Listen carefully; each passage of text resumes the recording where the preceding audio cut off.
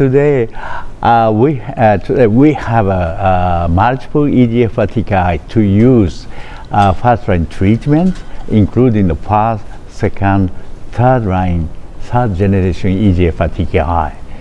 However,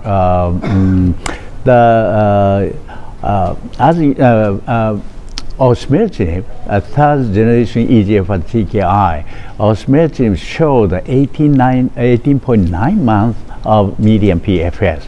That is the longest in the setting. There are no TKI to overcome Osimertinib resistance, and however, Osimertinib can be used for almost half of the patients with T790M resistance mutation after first or second generation EGFR TKI.